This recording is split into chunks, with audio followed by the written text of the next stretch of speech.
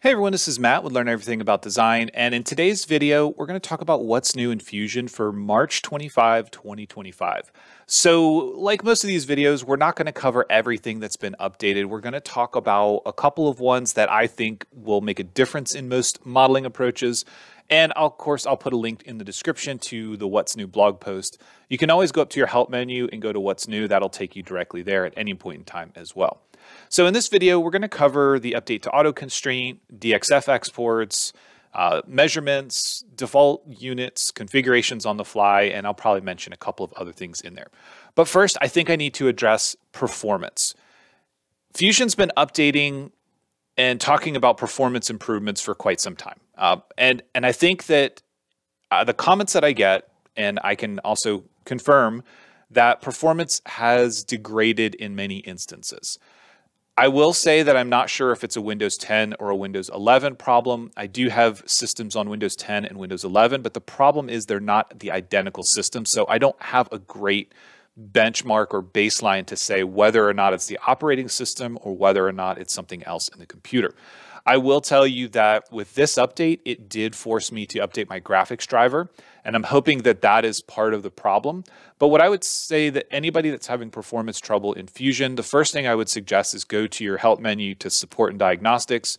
Make sure that you run a graphic diagnostic. Make sure that your graphics is up, your graphics card driver is up to date, and just check some of these general settings.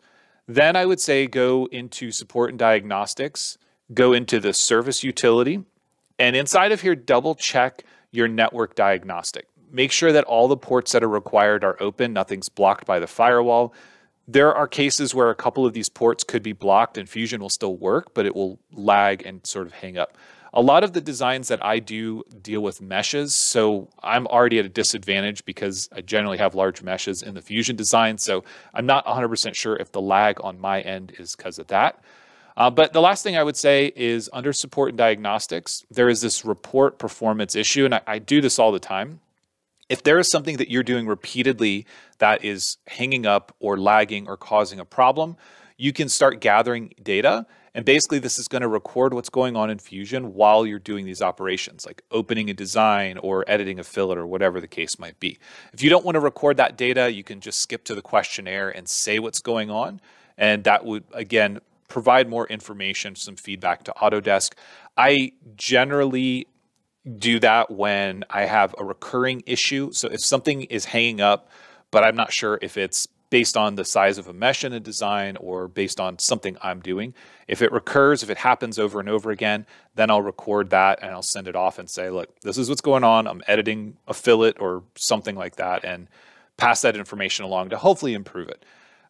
Again, I am still doing some benchmarking tests. I'm trying to figure out if there are some settings that can be changed or if something in general is causing the problem, but I have also noticed that performance hit. So I just do want to echo that. I've got a lot of comments about the performance change in Fusion anyways.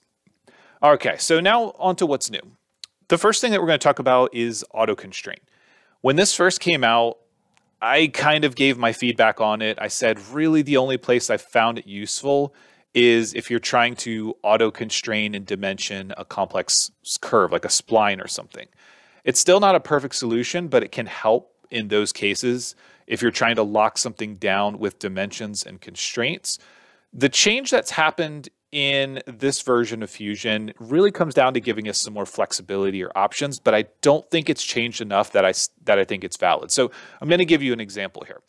This sketch is something that I threw together quickly, and I dimensioned and constrained it on the fly, and it was really quick. Now, if I repeat that process, and I go ahead and I just start a new sketch, and let's say that I want to create that same thing. So I'm going to come over to the left, go up about 50, over, down. I'm accidentally messing some stuff up here. I'm going to come up.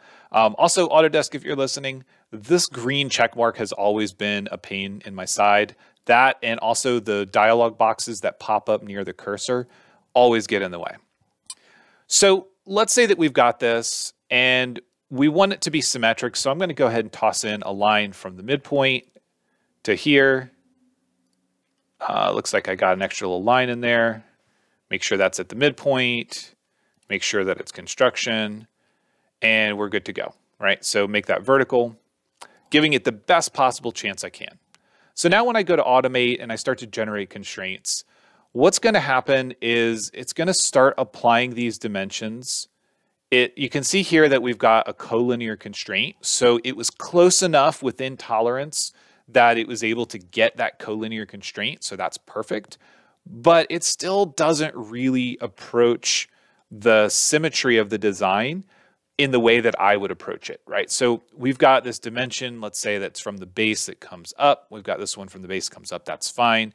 We can play around with this, the slider that's been the new addition, and you can say, okay, well, I want that dimension and that dimension, but the rest I'll take care of manually. In my opinion, that doesn't give enough of a result to make it worth the time to use it. Now, there are some options. We can reset the datum if we want everything to come from the middle and allow it to regenerate, for example. It still doesn't completely use that because you can see we've got the full width here based on that left corner. But again, it's kind of hit or miss. There are some benefits because it is now getting collinear if they're close enough. But in reality, I would want, let's go ahead and deselect that. I would want to make geometry either equal or collinear in these cases. And it really doesn't take all that much for us to manually get these to be fully defined and fully constrained. So I can say 50 millimeters, maybe I want this to be down 12, give it a width, 25, and I give this one an overall width of 75. So this is the dimension scheme that I would want to use on this. And again, it's just not quite there. I don't think it has evolved enough to the point where I think that it would be useful. Hopefully it gets better. I'm going to see that there are going to be more improvements to it, and I'm going to keep an eye on it to see whether or not it's going to be useful. But I still would lean toward teaching a new user to dimension and constrain their own sketches and understand how they work. If for some reason you're importing a DXF from another program and you want to try to use auto constrain, that might save you a bunch of time. But for the most part, I still think it's best practice to do it on your own. The next thing that's been updated is DXF export. Now, it's not perfect, but there have been some improvements. So if you're exporting a flat pattern from sheet metal, or if you're exporting a sketch as a DXF, we can now configure the units as well as whether or not we want things like points, projected geometry, and construction geometry to go with it. What I think would be extremely helpful is if we could also do that from an extrude, like a planar face. And I also want to talk about one more gripe that I have here. So a lot of times this little dialog box pops up in the way of what I'm trying to do. It's common because it pops up wherever your cursor is. So if you're using shortcut keys or like the marking menu, for example, a lot of times that will just pop up in the way. I really wish that we could dock it somewhere out of the way or give a distance away from the cursor that it should be, because it's always in the wrong place. But again, what I would want to see as an update to this DXF export is the ability to do this from a planar face. And the main reason for that is because as we build designs, it's almost never going to happen that everything that you need to export as a DXF happens in one sketch. Let's say that we end up having to round all these corners off and we decided to do it at the feature level. And now we want to export this. Well, in order to do that, we need to create a sketch. And then we can now take that sketch and export it as a DXF. So again, it's just an extra step that we have to go through to make this happen. It would be nice if we could just select a planar face and export it as a DXF. So again, improvement, it's helpful. There is still more that could be done, I think, to make it a really useful tool. The next thing that has been updated is the measurement dialog that pops up in the bottom right-hand corner. Again, this is a minor update, but it's something that I think is actually pretty helpful. Now, if you select connected curves, it'll give you the total length of those. In the past, it would just tell you the distance between them, for example. It would not give you a total distance. But now if they're connected, so for example, if I select this arc, a straight line, and this arc, it gives me the total length of all of those selected because they're connected. Now, if I happen to select this one and this one, it's going to give me the distance between them. But you know, we now have the ability to have a total length of our selected connected curves. Again, that's pretty helpful. It can come in handy, especially when you're using things like splines. and maybe we need something that has to unwrap to be this length, we now can see it's about 188 millimeters long. Another thing that's updated is actually in the units. We now have the ability to select not only the distance unit, but also the mass. So there are, of course, some defaults, millimeters and grams, for example, but we can now customize this. For example, if we wanted to have ounces and millimeters, we can customize that. So that way, when we go to the properties, what we're going to see is the mass of the design in ounce mass, in this case, instead of grams or kilograms or whatever units you're using. So this is nice that we now have the ability to configure a custom unit system that includes the mass, and the default unit systems will also now list the mass for you there. It's always been there, but it hasn't really been configurable unless you're in simulation or generative design, but now it's configurable at the design level. Okay, the last real thing that I want to cover is configurations. I haven't really talked about configurations much in the past couple updates, even though there are updates that are happening. But in one of the recent updates, we've gotten the ability to configure features on the fly.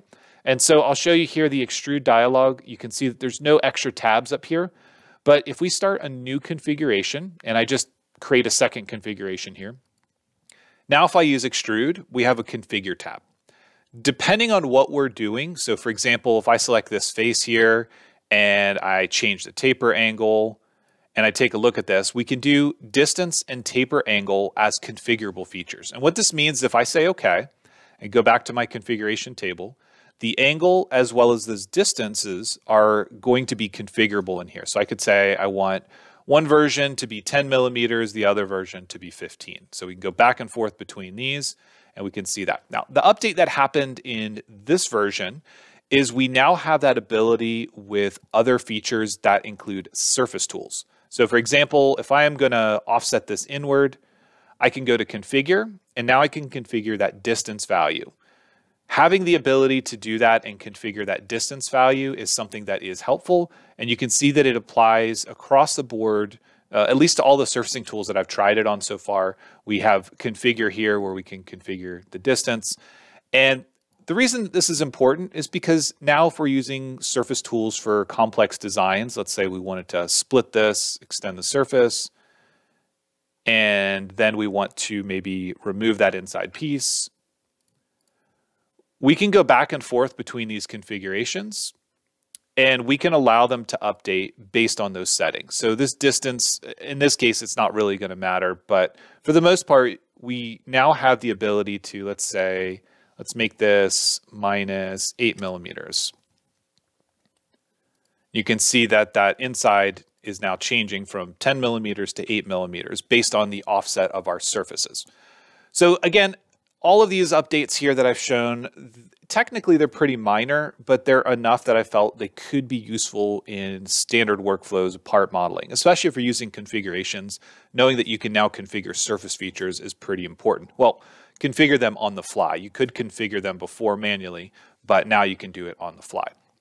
There are a couple of other things that have updated that are important. Things like SVG logos can now be used on PCBs instead of just a DXF or a DWG. There are improvements to the fastener library. More fasteners have been added, for example. I'm going to go ahead and just put a link to the blog post. And again, you can go to your help menu and go to what's new and see all of that. Most of that stuff, there are minor improvements or improvements that are outside of most of the content that we cover on this channel. So if you are interested in that and you want to see videos on something that is what's new that maybe isn't working right for you, or you just want more information, leave a comment and let me know, and I'll try to cover that in a future video. But if you have any questions or comments, please let me know. As always, thanks for watching, and we'll see you in the next one.